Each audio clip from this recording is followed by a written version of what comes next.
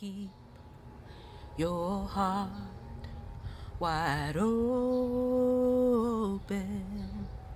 though the waves wanna push you around. You gotta keep your heart wide open till your faith brings you back to solid ground.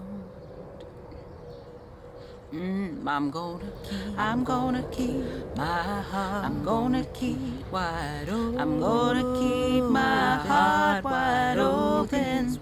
Though these waves wanna push, though they want me around, though the waves wanna push me around, I'm gonna keep my heart. I'm gonna keep wide open. I'm gonna keep my heart wide open till my faith brings me back to solid ground. Until my faith brings me back to solid ground. We gotta keep our heart. We gotta keep wide open. We gotta keep our hearts wide open. Though these waves wanna push us around, although these waves wanna push us around, we gotta keep our heart. We gotta keep wide open till our faith brings us back to solid ground. Till our faith brings us back to solid ground.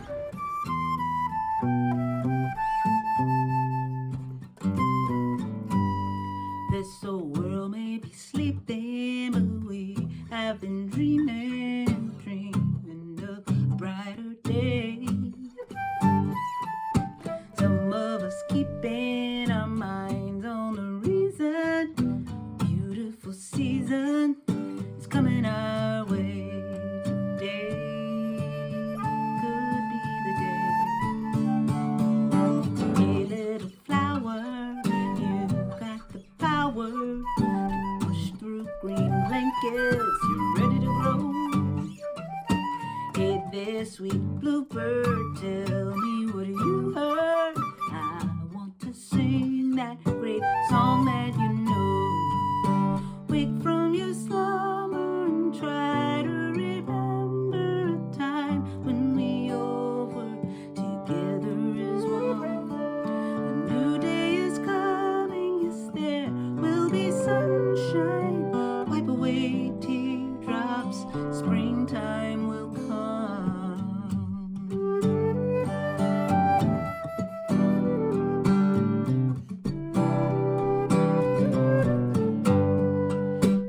It's been so lonely, but that was only our chance to realize the love that we need.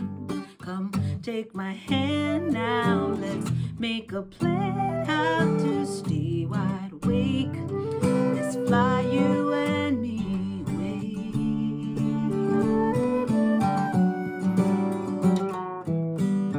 Wake from your slumber and try to remember a time when we all were together as one.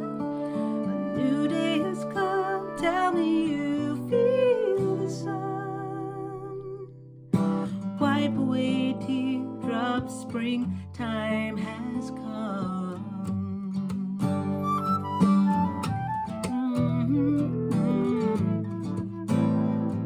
I'm wide awake now.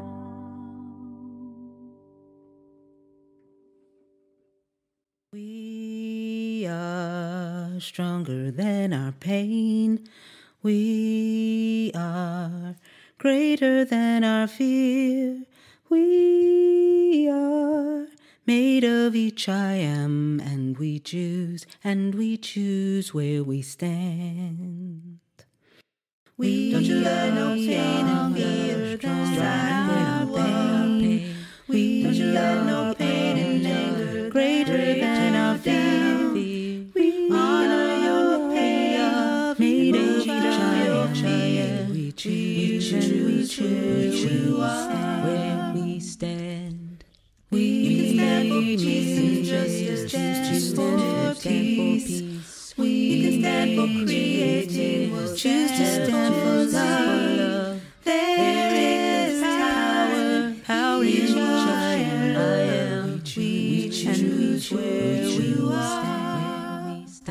start of any given day, there is mystery available.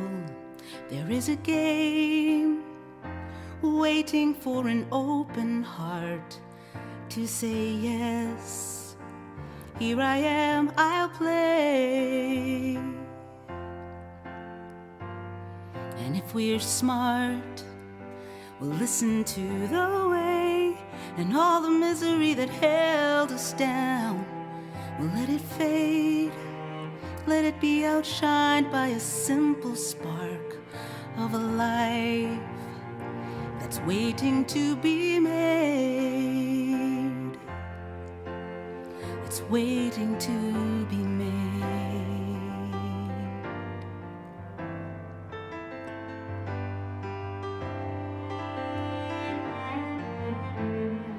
What will you make of this day?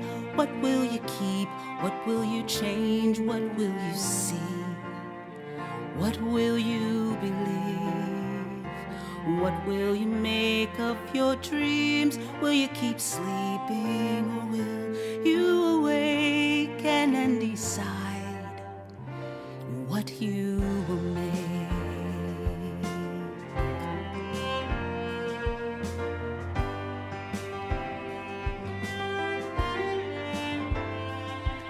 At the start of any given day, there is history and poetry.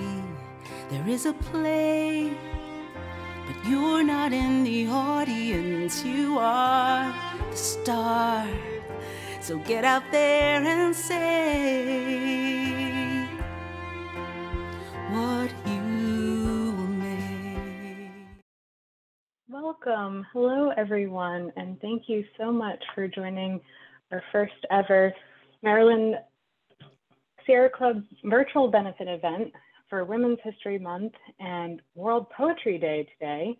What a wonderful combination, and thank you for all of your contributions to our opening, because the music and art and beauty and in all of your contributions make this movement really special.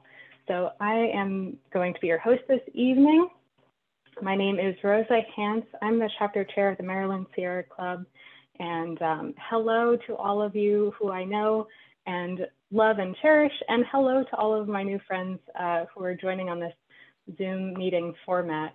It's great to see you all here. And someday we'll do this in person.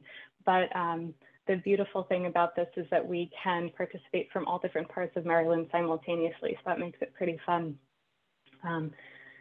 Thank you for using the chat already, and if you haven't already, drop a line in the chat of who you are and where you're zooming in from. And the thank yous continue to all of the speakers that you're going to hear from tonight: Delegate Brooke Lierman, Dr. Rose Brusaferro.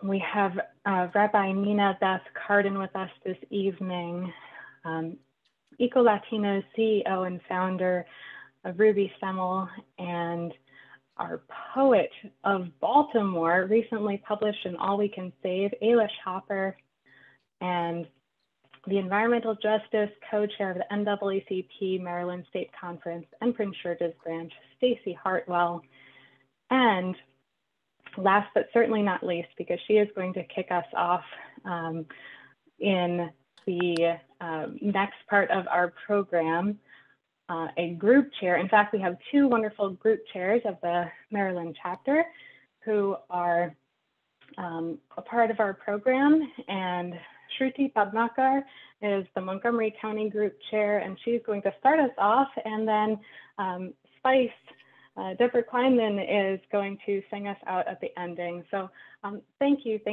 all of you for making this evening so special.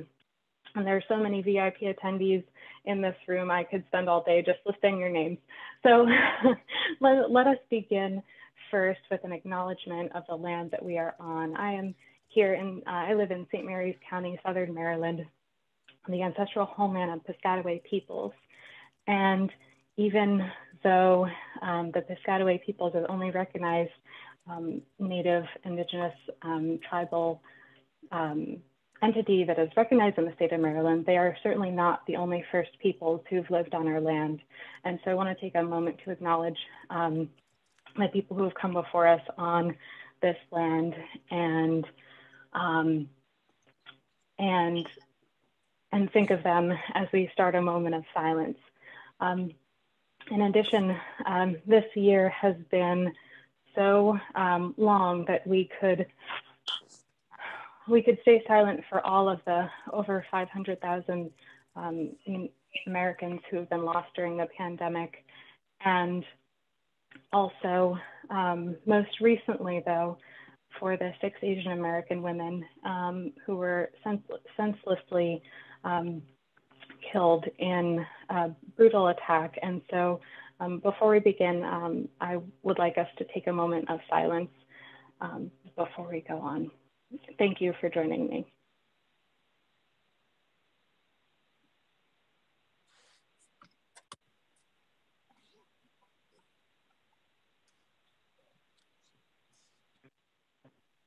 So, thank you all. And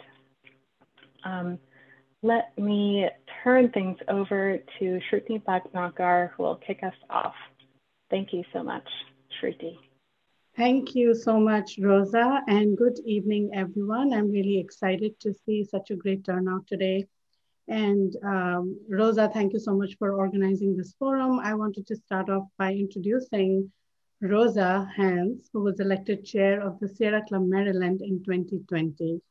Prior to that, Rosa served as the chapter vice chair for 2019, after serving 2 years as the chair of Southern Maryland Sierra Club.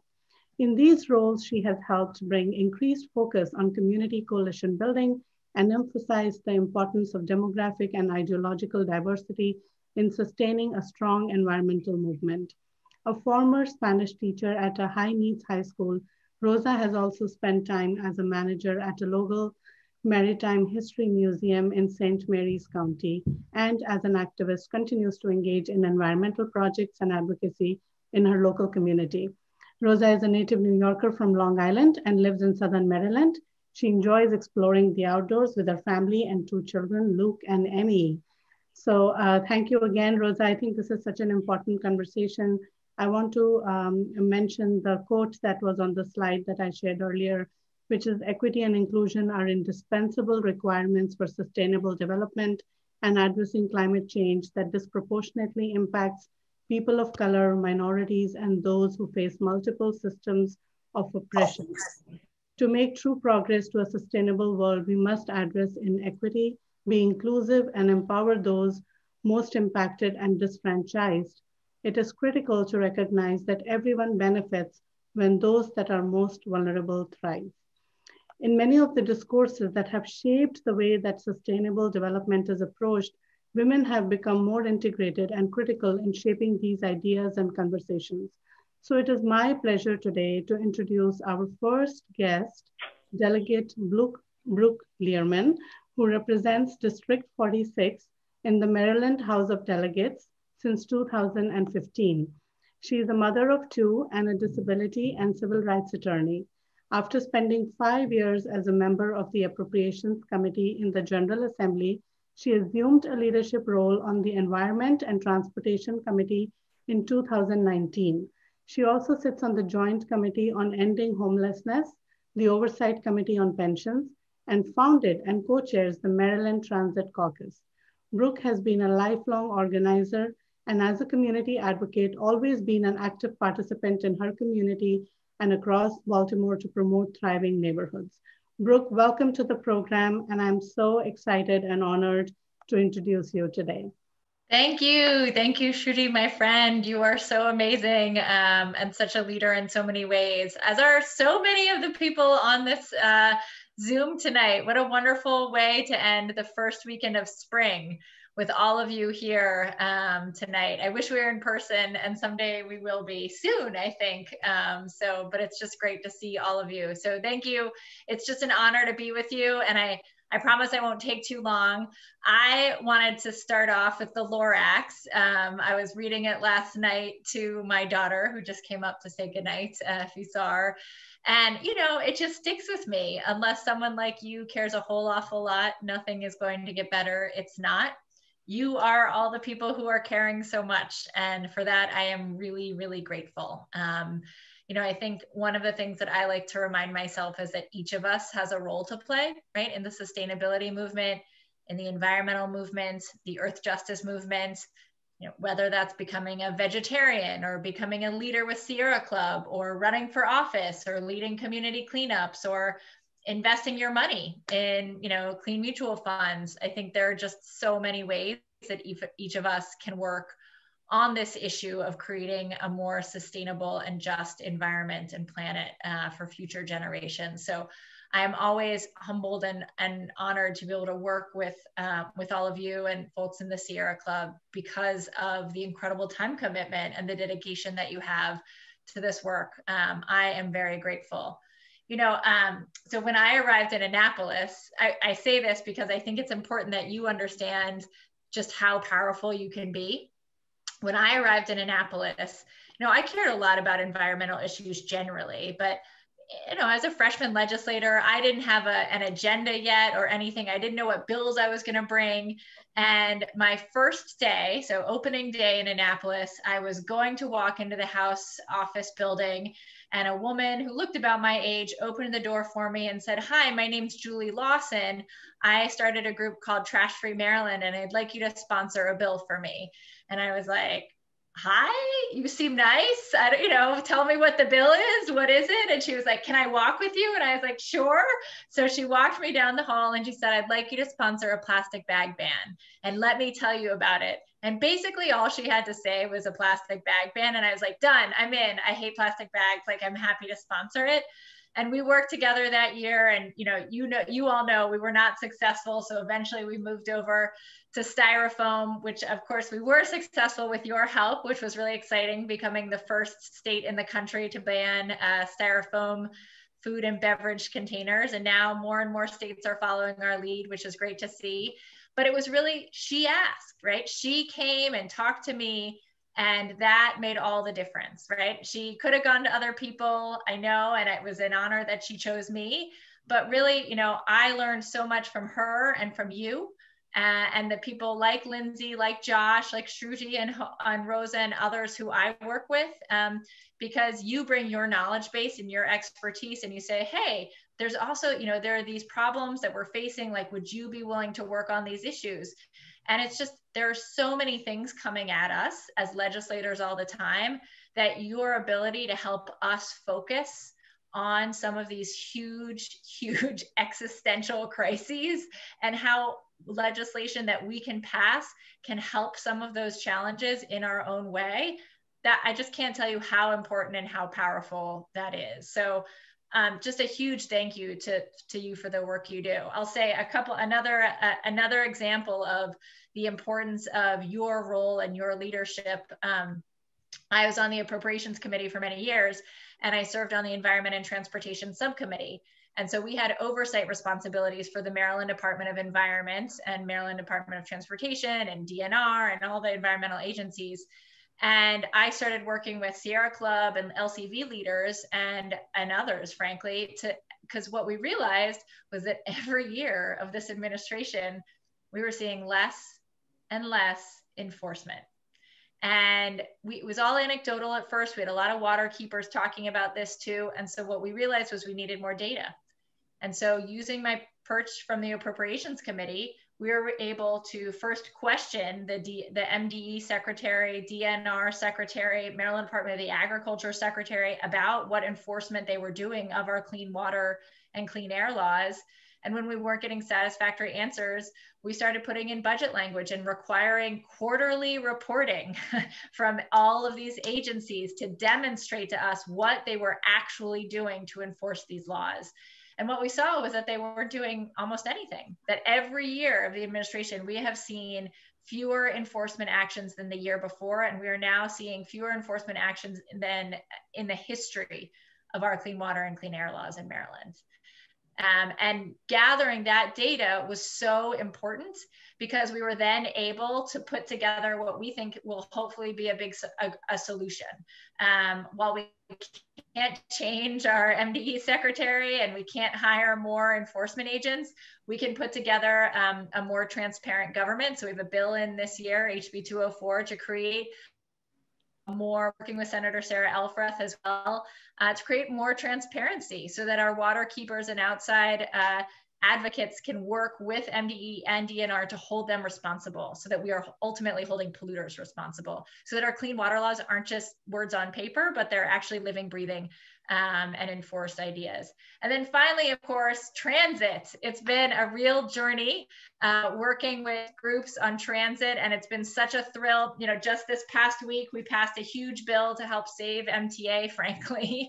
And that has been such a thrill to work with Lindsay on, to such a leader and such a great organizer. You know, from the moment that we've started working together, it's been a long journey, but we're getting there. And, you know, I feel just so happy to see and so thrilled to see transit become part of the central environmental narrative in the state of Maryland. We know that the #1 source of greenhouse gas emissions are automobiles and cars in our transportation sector. And that means we have to get real on transit. And if we have a system that's breaking down all the time, which we do right now, no one wants to take it. So there's no need, so there's no reason that folks will take it. And so we have to shore it up and we have to invest in it. And so it's just been such an honor to work with so many of you on building up our transit system. So I know I don't have too long, and I don't want to take up too much time, but I just wanted to really say thank you to all of you for the work that you're doing. I'm blessed to work with so many amazing leaders in the legislature, like Maggie McIntosh, Regina Boyce, Lorig, Sarah, Dina, Sarah Elfreth, Cheryl Kagan, and others. I couldn't do the work. None of us, though, could do this work without support from you. So a huge thank you. When I think about the future of the movement, I know it's you and folks in our own communities, like the folks who started Free Your Voice in Curtis Bay in my district. And I'm just excited to continue this work. So I'll just end with my favorite quote from the Perkia vote. We are not obligated to complete the work, but neither are we free to desist from it. So I look forward to continuing to persist in this work with all of you. Thank you. Well, Brooke, very well said. Thank you so much for your leadership in the General Assembly and the amazing work that you are doing. There were a lot of compliments in the chat for you, and we really appreciate you taking the time today to share this information with us today. So with that, I pass it on to Rosa. Thank you so much. Thank you, Shruti, and thank you, Brooke. You brought so much, and you have a lot of cheerleaders out here. We're rooting for you. You've got a really good batting average with the bills that you're working on this season in the General Assembly, and we're counting and rooting for you. So with that, let's turn over to our next guest, Dr. Rose Brusaferro, who's joining us from Baltimore City this evening. And I'll let Rose introduce herself and share a little bit about Backyard Base Camp, which you've started and been there from the beginning, and has a really bright future ahead. Thank you, Rosa. I'm really honored to be here tonight. Sierra Club is one of the organizations that you dream of, getting into the inner circle. So I got into the sustainability field by way of environmental education 10 years ago in 2011. I was studying biology, and in the last year of school, you have to do some independent studies. So I went to our local nature center and was invited into our nature preschool and fell in love with the pedagogy. And that year I studied environmental literacy in children. And then I went on to do a master's in environmental science. And I studied the sustainability of nature play spaces.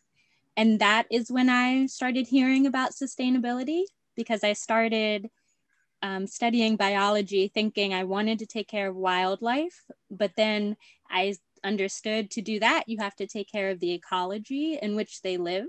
And then even further, even bigger, larger picture is the idea of sustainability. So when I was searching for a doctorate program, I found Prescott College limited residency PhD in sustainability education. And so I just graduated last April. Wow, it's been a year. During the program, I met Atia Wells, who is the executive director of Backyard Base Camp.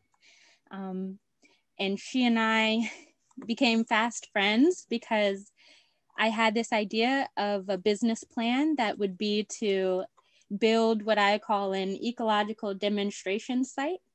And Tia had just found some land on which she was hoping to build a community nature hub.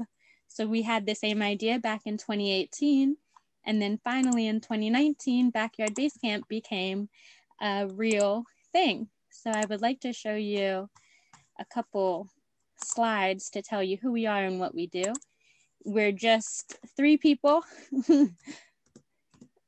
Just these 3 people. Atia Wells is our executive director. I am the program specialist, and Jordan Bethia is our farm manager. We live in Baltimore City. You can see on the west side, there's a lot of green space that is well maintained by city government. And then on the east side where we are is more sparse. And if you zoom in, you'll see this sliver of land is here. And then we are right here where the star is. This little patch of green space is an abandoned urban forest patch. In 1976, Morris Goldsecker owned this piece of land and wanted to develop it into homes, but didn't do it. And so he donated it to the city of Baltimore, and they called it Barbara and Parkwood Park, but then they abandoned it and it became overgrown. So Tia and all of us, all 3 of the Backyard Base Camp crew, we live in this neighborhood. And so Tia one day was walking through the forest and she came out in this abandoned lot here. And she found that lot and decided she wanted to turn it into an urban farm. So this is our concept plan of that. The first thing that Tia did was to get a land lease with the landowner. And then she found the homeowners and raised money to buy the house. So the landowner eventually donated the land to Backyard Base Camp, and we own this home. So now we have 3 acres of urban farm with the potential to have some office space. But this 3 acres backs up to public land that is Barbara and Parkwood Park. So we became a Friends of group so that we can steward the park and make it accessible to the community. So big part of my responsibility is making trails and creating nature play spaces and putting an outdoor classroom inside this public urban green space. This is part of, actually, let me even skip faster ahead because all I have time to tell you about are the Backyard Base Camp is all about reconnecting urban communities with nature in their own backyards, because we know from experience that it is sometimes more effective to help our communities get comfortable being outside in their own comfort zones before you send them to a national park and ask them to sleep in the woods. So all of the programming that we do is culturally relevant and culturally responsive. And Bliss Meadows, the urban farm project, is able to focus on 5 pillars of environmental justice, and they are here. Animal husbandry means that we have chickens, goats, a bunny, and we are going to have a sheep this summer and some beehives. And the idea is to show Baltimore City residents that you can have your own eggs and milk and things of that nature in the city. And we are going to teach you how to do it and how to maintain it and what kinds of regulations go along with that.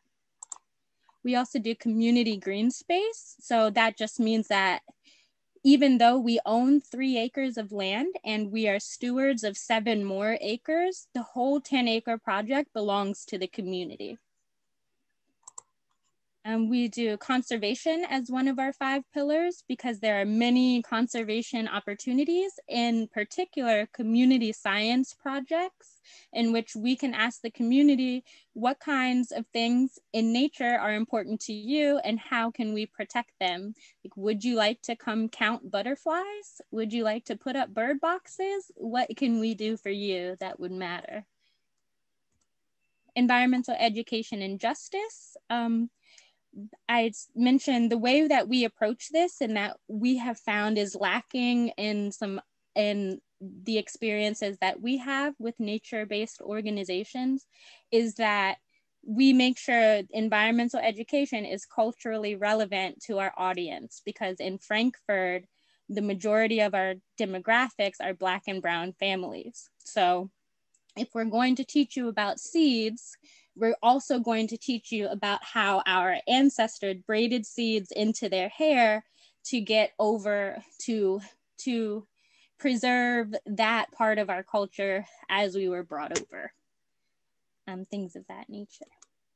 And then the last is food access. So that is something that was exacerbated by coronavirus. Last spring, one of the first things we were able to do for our communities was to go door to door and give free 10-pound boxes of produce to our neighbors through a partnership with city agencies. So it's a very big project. It's so much I could talk about and tell you about. But if you do have questions, I will gladly take them in the chat and maybe have to email you later on. Thank you so much, Rose. I see the chat is like blowing up with excitement. I mean, when I heard you speak and explain this first, I was like, we need to get to know you. Like, this is wonderful work that you're doing, and it's inspiring to all of us. So yes, everyone, reach out and put your info in the chat, and maybe if you can share your email with folks in the chat, then they can contact you directly as well. Great. Thank you so much for coming. Yeah. So next up, let me pass over to Shruti, because I feel like we're talking about Rose, you're talking about the environmental justice principles, and it's so I love the way that you're centering your work and living those principles. And our next guest, I think Shruti and Nina will probably be reflecting on this as well, that our environmental rights is not separate from human rights, is not separate from civil rights. It's all interconnected and intertwined. So thank you for being a living example and, to us all an inspiration of how to do things really beautifully. So thank you. Thank you, Rosa. It is now my pleasure to introduce Rabbi Nina Beth Cardin, who is the co-founder and director of the Maryland Campaign for Environmental Human Rights. She has been involved in the environmental advocacy for more than 15 years and served in many leadership roles. Ordained as a rabbi in 1988 from the Jewish Theological Seminary, she has served in that institution in several capacities. Nina, it is such an honor to introduce you today. I was reading an article that you wrote in, correct me if my pronunciation isn't correct, but Lek Leka Environmental Refugees, and in which you have mentioned that in caring for the land, we care for each other. And regrettably, large-scale environmental dislocation based on mistreatment of the earth has already begun. That article touched me on so many levels, and I would like to ask you what inspires you and drives you, and can you speak to the overlap between the sustainability movement and the movement for human rights? Thank you for having me here. Thank you to Sierra Club. I can't believe I have to follow Rose because that was such an inspiring presentation. The one thing that I can say is that I did hear Rose once before in an equity workshop, and you were fabulous then too. And I am delighted that an organization that I helped found a couple of years ago, the Baltimore Orchard Project, is going to be planting with you in the very near future. So that's really fabulous. So, and thank you, Rosa, for inviting me. So what inspires me, you know, Thomas Berry, who was a Catholic theologian, wrote several things that moved me immensely. I must say that several years ago, 15 years ago or so, when I was gainfully employed in a full-time job, which was the last time I was gainfully employed in a full-time job, I became very unhappy with the engagement or the lack of engagement by the faith community in sustainability issues and environmental issues. So I did the hasty thing of quitting my job and saying I have to throw my efforts and really the rest of my life into getting the faith community and then others also focused on sustainability. Well, a lot has happened in the last 15 years, thank goodness. But I read about 10 years ago or so, Thomas Berry, this Catholic theologian, who said two things that were stunning to me. One, he said, every generation has a great work that they're called to do. This great work that we're called to do, even if we're not, we didn't choose it, it was thrust upon us by history. So each generation has this great work, and our great work is the sustainability of the earth. And I take that very seriously. That is, if we all know that we are the last generation that can do anything to really stop this runaway greenhouse gases and the runaway climate change, to help preserve the earth as much as we can, the way that I was given it when I was born. I was so privileged. I was born in the 1950s, that the world was still functioning. We didn't realize it was teetering and going off the rails, but at the time it was functioning. I could go outside and see trees lit up with lightning bugs, with fireflies, right? I could go into the streams nearby. And so now, how could I, in my generation that contributed to the degradation of the world, not to do everything we can, now that we know what we have done, to create a world that is fertile and verdant and regenerative, right? How could we not do that? And that is indeed our great work. And so I wanted to encourage others to see the world that way and to see that we have this great work. And he said one other thing, which I thought also was stunning, that we really do not know where other life is in this universe, if there is any. And this universe is so grand, so majestic, so mysterious, and it needs a witness.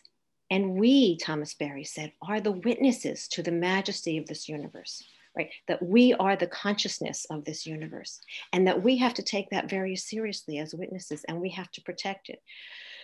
So with those two things, that this is our great work, and we are witnesses to the majesty of the universe and the earth, and we cannot contribute to its degradation and to its destruction as we know it, that gets you out of bed in the morning.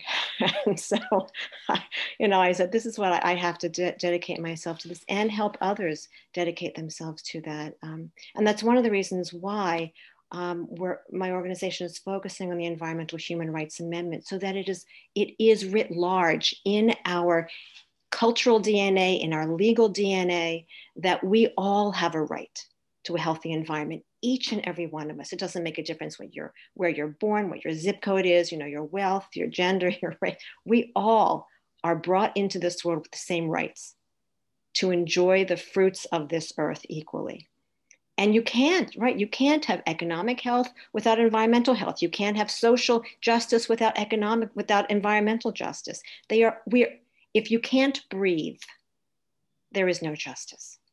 If you can't have clean water, there is no justice, right? And there is no social peace, and there is no economic health.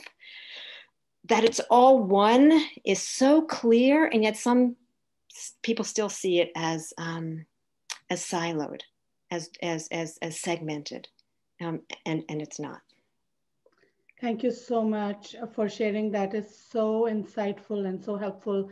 I do want to mention at this point how the Sierra Club Maryland has been working on an initiative called the Growing for Change Initiative. And what you have just shared is so aligned with the work we are trying to do, because as we advocate on legislation and as we talk about all our priorities addressing issues like housing and all the things you touched on right now, this is such an important perspective to have, because we want to make sure we are keeping in mind those that are most impacted by these issues. So thank you again so much for sharing what you did today. Thank you. Appreciate it. Rosa, back to you. Yeah, thank you. Thank you, Shruti. Thank you, Nina. It's so inspirational, and I'm enjoying hearing all of the, hearing via chat all of the responses that people are getting from this event. So I am really pleased to introduce next Ruby Stemmle from Eco Latinos. And I'll mention that when she and I met, we were at another organization's wonderful annual event, the Maryland League of Conservation Voters event in person in Annapolis. And, it was back when we could gather in mass numbers, and it was a really beautiful event, and I hope to meet again like that someday. And I neglected to mention in my opening that Kristen Harvison will be speaking also a little bit later on after Staci Hartwell. And so, Ruby, it's so good to see you again, even virtually, and thank you for joining us. And your organization, Eco Latinos, has been an inspiration for many people, and maybe we'll do another event in Spanish where we can share in Spanish. But can you join us up on screen here and introduce Eco Latinos to us? Yes, thank you so much. Okay. You see me now? Yeah. So thank you so much for, and really, honestly, I should be the one to say, oh my gosh, now after this amazing, women that we've, got to meet today, just, I am a little bit intimidated because we are a young organization as Eco Latinos. We started Eco Latinos years ago. My personal story, a little bit of that is that I started when there was a transition of government in Maryland. And I was working with Governor O'Malley as director of the Governor's Commission on Hispanic Affairs, and helping with the governors with appointments, diversifying appointments to boards and commissions back at that time, and for reasons of politics, when there was a transition of government, suddenly I am like, okay, I have no job. So at that time, having worked for many years doing Latino outreach, not just with the governor, but before in Prince George's County, where I live, and I've been for years doing outreach to Latinos. So at that time, I decided to combine my passion for conservation with my history, my background, my experience doing Latino outreach. And so the mission of the organization, so I started originally as a consultant, and it's now 3 years, maybe 2 years, we got nonprofit status. And so we came with our board together, and our mission, define our mission to empower the Latino community in the pursuit of social and environmental justice through engagement, education, and activism across the Chesapeake Bay. And as you all know, Latinos are, like other minority groups, are more impacted by the environmental hazards, right? Latinos are more likely to suffer from water and air, lack of clean water, and impacted by air pollution, lack of access to green spaces, gardens, fresh food, more likely to live in islands, like heat islands from lack of trees, no tree canopies. Poor quality housing emits more carbon from all heating systems, and there is poor installation that create these, unfortunate situations. and put our communities in disadvantage. There is a lack of access in decision making. And so, you know, in the areas that impact Latinos, and definitely, you know, the impact of all these problems, creating health issues like, you know, higher incidence of asthma and cancer and neurological diseases and all that. So what we do is we advocate, of course, for social and environmental justice. And maybe the slides, the pictures of the slides don't reflect what the title are, but I just tell you about how we do some of these things. We promote environmental stewardship in the Hispanic community. Through, you know, as we said in the mission, engagement, education, we build partnerships or collaborations with church congregations. We go to, you know, we give young students volunteer hours, and we do, you know, our work by engaging people, you know, in environmental work, like through tree plantings, you know, community cleanups and trainings. So one of the things is that the way we do our work is by practicing cultural competence, right? And that means that we go to meet people where they are. One of the issues with you know, working with minority groups, as we all know, is that we have to, I mean, like, traditional programs are not designed to, you know, to reach everyone. You know, maybe we tend to work too much with the one size fits all. But to work with our communities, we need to design programs that take into account the priorities of the community, and that's what we do. So we develop program. Once we go to the community where the community is, we don't put a poster or a sign or a, you know, Facebook post and expect people to respond, but we organize the communities by building, you know, these collaborations and partnerships that, as I mentioned.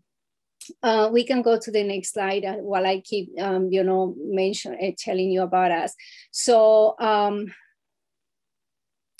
we do trainings. We, like, for example, yesterday we had 80 people. We put an event where we were, you know, present, you know, in a collaboration with a church, and we were working on a particular project where we're just teaching about, you know, the best practices that reduce the stormwater runoff. You know, this is one of the things that we got through a grant. And we invited people to come to learn about how you install a rain barrel and how you can, you know, like how does a rain garden work, and all these practices that local governments, you know, offer for communities to, you know, benefit through, like, you know, rebates and things like that. We got 40 people on Zoom, and another 40 people showed up. So there is a great concern. That to tell you that one of the reasons why this work is important is because Latinos studies have found that care as much or even more for environment and for climate change than non-Latinos. Believe it or not, studies show that.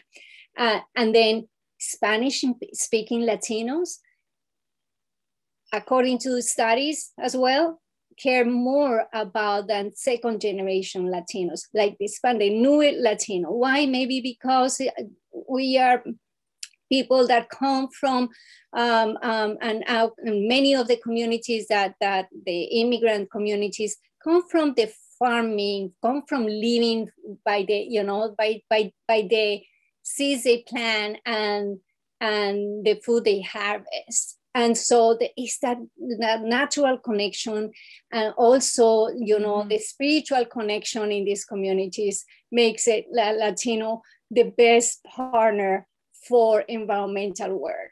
And we know that there are so many resources in the environmental movement, and they don't reach, you know, the minority groups and underserved communities because they are not designed to reach, to connect. They are, again, traditionally designed for the general community, but our communities require a little bit of cultural competence, the cultural sensitivities, that we design the program in a way that the community understands it, and the community wants to be involved with it. You know, one of the things that we have this year with last year with the pandemic, we had to pivot a little bit, being culturally sensitive with the COVID having impacted communities so strongly. So we switched the environmental message to a more sensitive to the needs of the community. So that is basically aligning our programs to community priorities as part of creating programs that are culturally sensitive. And so, yeah, that's basically what we do. I don't know if there is any questions about that. I just wanted, I'll prepare just to share what we do here. And I am so honored and excited to be with you tonight. And you wanna work with Latinos, reach with Latinos, we do all our work in Spanish. Our communities, the communities that we work with are the communities that speak mostly Spanish. The program that we did yesterday was all in Espanol, for example. And we had 80 people there in both. So it's been, pretty amazing, empowering, inspiring. I didn't think that after all these years that I've been doing this, I would be still working as hard as I am, so passionate about it. But the community is inspiring. And that's really been an amazing experience for me. And thank you for having me. Oh, of course. Thank you so much. And I think, you've said it so well. I don't think that it's so inspiring to hear the way that you're engaging. And I see that folks are asking for your info. They want to know how to support you. So if you want to put your information in the chat, and we really encourage, this is wonderful community engagement, and the message of meeting people where they're at, I think is so powerful, and something to really, that to sit on, and also for dispelling some of the common myths and misconceptions that people hold about the community, so that we can be more effective in collaborating and working together. Thank you so much. I really, so I'll put my website there, www.ecolatinos.org, and my number also, but we'll be happy. This is the one thing that we do, is that we help organizations that have the environmental programs that are, and at this time where everybody's trying to, do the work in a way that is inclusive, right? And that diversity is right now the thing in the environmental movement that we are all talking about, right? And so what we are offering is to help you build that bridge. So, some organizations are challenged with the not having the staff, not having, often you hear, I said, I don't have anybody who speaks Spanish, and I don't have anybody in my budget. You know what? Next time you have a vacancy in your organization, no matter what, you don't have to get a funding for a job that says a Latino, a person who speaks Spanish. Your accountant, anybody in your organization that speaks Spanish will be somebody at your table that can tell you how to, and that can bring the voice of our community to your organization. So, and there are many more ways. I'll be happy to talk to you if you give me a call and send me an email. I put my information in the chat. Thank you so much. Thank you. Thank you. So let me turn over the program back to Shruti, and thank you all for staying on. I think this has been such an inspiring evening, and I hope that you don't mind that we're going a little bit over, because this is so fun to engage and get a little deeper with everyone. Totally agree with you. Thank you everyone for staying on. And I really want to just say, Ruby, you were so on spot with it. As an immigrant who's come from who's Indian American, I totally relate to what you are saying and how important it is for us to engage those that come from diverse communities. Well, it is my pleasure now to introduce our next guest, Ailish Hopper, who's an American poet, writer, and teacher. She released a chapbook titled Bird in the Head in 2005 and has since published a poetry called Dark Sky Society, which explores racial tensions. Ailish teaches classes in writing and poetry, social and emergent practices, and new narrative practices or cultural rewriting. Her work is crucially informed by growing up white in then mostly Black DC and by being the daughter of an immigrant from Ireland. So without further ado, Ailish, I want to call on you, and I know that I'm excited. I know you're going to share a beautiful poem with us today. Thank you all. Thank you for including me, and I agree with all. The chat is just on fire with appreciation for everyone who's been speaking today, and I just want to add my voice to that. It's just inspiring to hear about what everyone's been up to. I'm reading a poem from this anthology, which if you don't know it and don't have it, I highly recommend it. It's called All We Can Save, and it's Ayanna Elizabeth Johnson and Catherine Wilkinson's edited collection. It's visionary, it's inspiring, it's essays, and they graciously included poets. And I would say, wisely included poets. The one thing I want to say before I read the poem that they selected is just that I've been working as an organizer for probably close to 3 decades, and have reflected a lot about the ways that it often seems like we circle back to the same thing, and really had pondered, before I wrote this poem, pondered a lot about the ways that degradation of the planet or degradation of our communities and injustices in human society. For me, sometimes that's the background, and the real story is relationship. So this is called, Did It Ever Occur to You That Maybe You're Falling in Love? We buried the problem. We planted a tree over the problem. We regretted our actions toward the problem. We declined to comment on the problem. We carved a memorial to the problem, dedicated it, but forgot our handkerchief. We removed all unnatural ingredients, handcrafted a locally grown tincture for the problem, but nobody bought it. We freshly laundered, bleached, deodorized the problem. We built a wall around the problem, tagged it with pictures of children, birds, and trees. We renamed the problem and denounced those who used the old name. We wrote a law for the problem, but it died in committee. We drove the problem out with loud noises from homemade instruments. We marched, leafleted, sang hymns, linked arms with the problem, got dragged to jail, got spat on by the problem, and let out. We elected an official who finally gets the problem. We raised an army to corral and question the problem. They went door to door, but could never ID. We made www.problem.com so you can find out about the problem, and www.problem.org so you can help. We created 1-800-PROBLEM so you could report on the problem, and 1-900-PROBLEM so you could be the only daddy that really turns that problem on. We drove the wheels off of that problem. We rocked the shit out of that problem. We amplified the problem, turned it on up, and blew it out. We drank to forget the problem.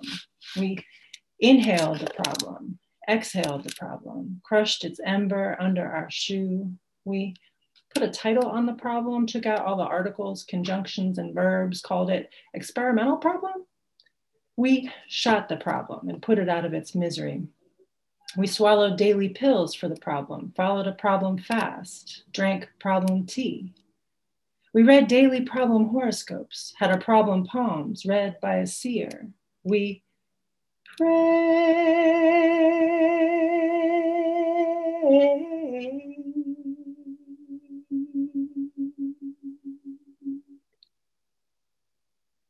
Burned problem incense, formed a problem task force, got a problem degree, got on the problem tenure track, got a problem retirement plan. We gutted and renovated the problem. We joined the Neighborhood Problem Development Corps. We listened and communicated with the problem, only to find out it had gone for the day. We mutually empowered the problem. We kissed and stroked the problem. We fucked the problem all night, woke up to an empty bed. We watched carefully for the problem, but our flashlight died. We had dreams of the problem in which we could no longer recognize ourselves. We reformed, we transformed, we turned over a new leaf, turned a corner, found ourselves near a scent that somehow reminded us of the problem in ways we could never put into words, that little I can't explain it, that makes it hard to think, that rings like a siren inside. Thank you. Thank you so much. That was such a beautiful poem, Ailish, and we really appreciate you sharing it with us, and you shared it so beautifully. Thank you so much. With that, I pass it on back to you, Rosa. Wow. Thank you so much. That was incredible. And I see all of the excitement out there. I was captivated. So next, and ending our program, our wonderful Staci Hartwell, who is joining us in, oh, I'm sorry, I can't see everybody.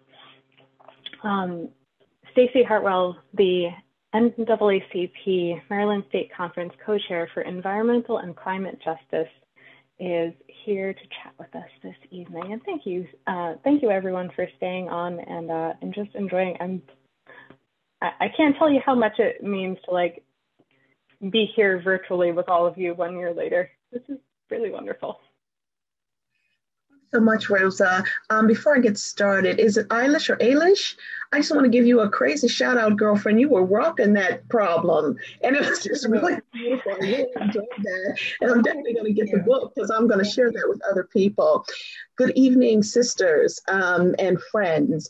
The first thing I would like to say, and I promised Rosa I would not take a lot of time because I know we're over time, is that when I came to the NAACP 2 years ago, I came with a passion for addressing a problem.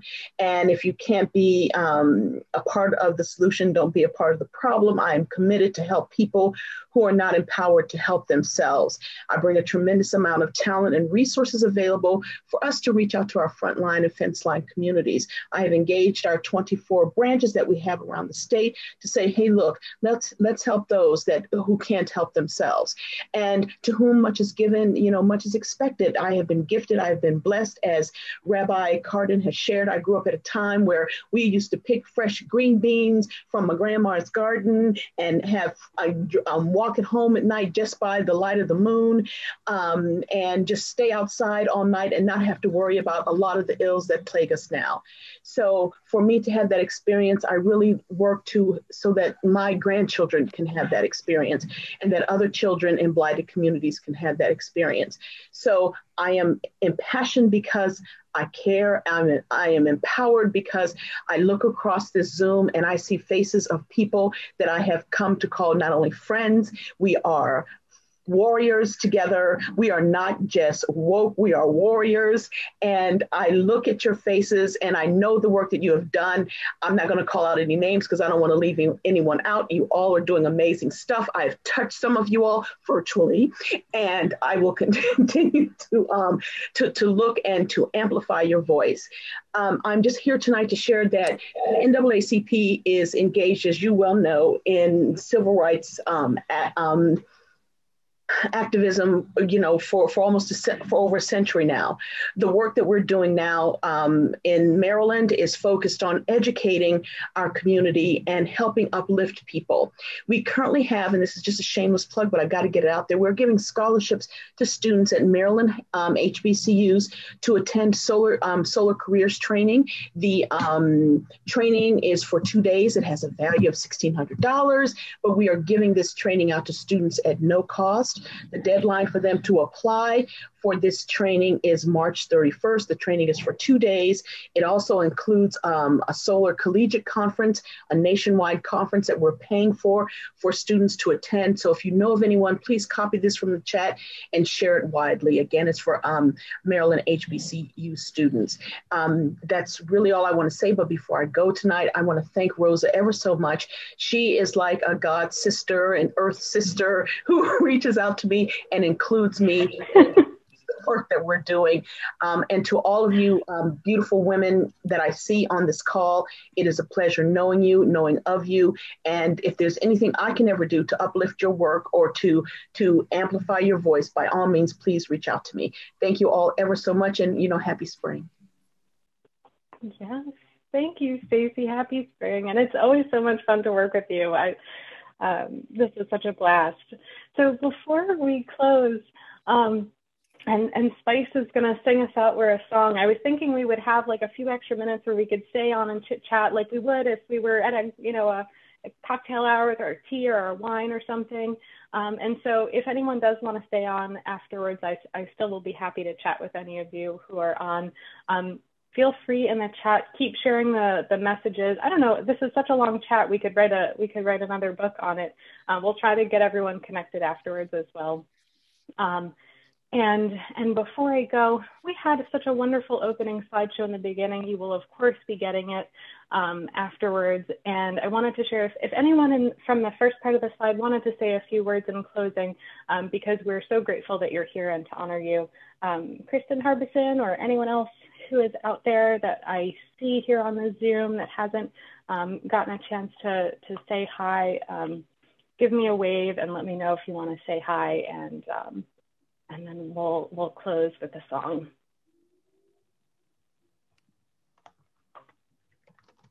All right. Well, thank you. I think this has been such a wonderful evening, and I'm sure that there are lots of calls to action here, but I think you already know them all. In the chat. Oh, good. I'll let Lindsay say a few words. Lindsay Mendelson is our wonderful transportation campaign staff person and friend who came all the way down to Southern Maryland to do an event with us. So Lindsay, take it away.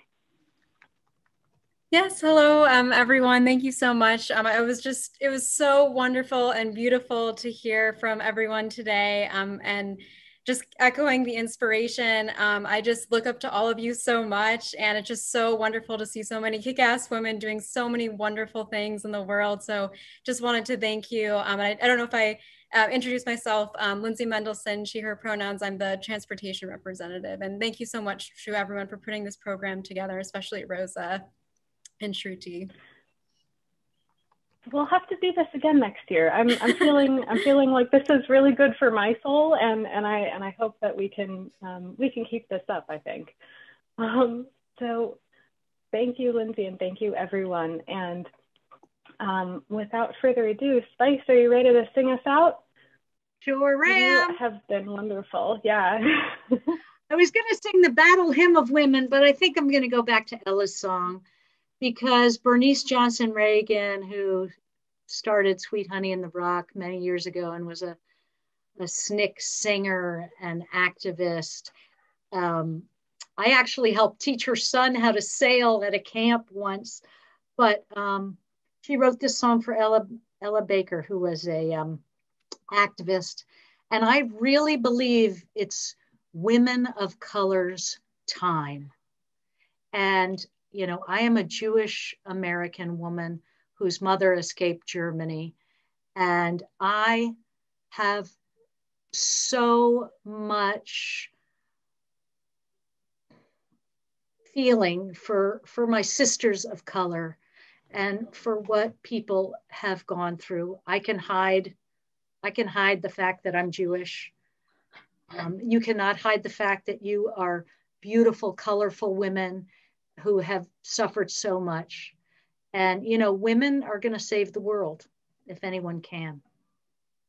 And feel free to mute and sing along. Wait a minute. We who believe in freedom cannot rest. We who believe in freedom cannot rest until it comes. Until the killing of black men, black mother's son is as important as the killing of white men, white mother's son. We who believe in freedom cannot rest. We who believe in freedom cannot rest until it comes. That which touches me most is that I have a chance to work with people, passing on to others that which was passed on to me. To me, young people come first, they come first. They have the courage where we fail. And if I can but shed some light as they carry us through the gale, we who believe in freedom cannot rest. We who believe in freedom cannot rest until it comes. The older I get, the better I know that the secret of my going on is when the reins are in the hands of the young who dare to run against the storm, not needing to clutch for power, not needing for the light just to shine on me. I need to be one in a number as we fight against tyranny. Well, we who believe in freedom cannot rest. Ow, ow. We who believe in freedom cannot rest until it comes. Struggling myself don't mean a whole lot. I have come to realize that teaching others to stand up and fight is the only way our struggle survives. I'm a woman who speaks in a voice, and I must be heard. Sometimes I can be quite difficult. I'll bow down to no man's word. We who believe in freedom cannot rest. We who believe in freedom cannot rest until it comes.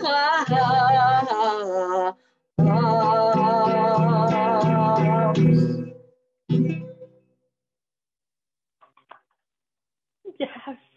Oh, Spice, thank you so much. That was a wonderful way to end our program, and I thank you so much. And I'm looking forward to seeing you in person sometime, hopefully in 2021. We're hopeful. Usually we have our jamboree and annual celebration, bringing people together. We camp, we have lodges, try to make everything accessible, and spend some time together outdoors. And I hope we can do that this year and to see you all there. So thank you all for coming. And I understand it's past some folks' bedtimes, and so if you have to run, I understand. But unmute and cheer. Unmute and cheer. We're badass women doing the work. Doing the work. Badass women doing the work.